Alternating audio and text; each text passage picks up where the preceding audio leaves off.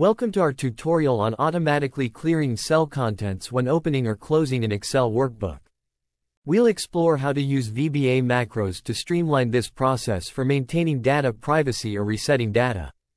Before we begin, ensure your workbook is saved as a macro-enabled workbook.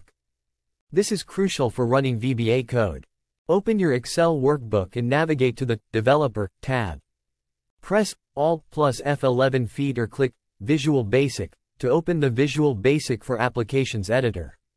In the VBA editor, click Insert, and then Module, to create a new module where we'll write our macro code. Let's start by writing the VBA code that will clear the contents of a specified range when the workbook is opened. Paste the provided code into the code window. Next, we'll write the VBA code for clearing the contents when the workbook is closed. This code will run before the workbook closes, ensuring the specified cells are cleared. The code for Workbook Open and Workbook Before Close contains instructions to clear the contents of the range B1, B5 on the worksheet named Book 1. Make sure to adjust the worksheet name and range as needed. After pasting the code, save your work in the VBA editor by clicking File, and then Save.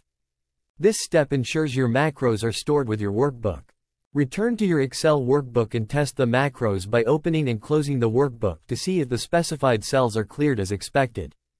You can modify the VBA code to suit different scenarios, such as clearing cells under certain conditions or logging data before clearing. Congratulations! You've successfully learned how to automatically clear cell contents when opening or closing an Excel workbook using VBA. This can be a powerful tool for data management and security.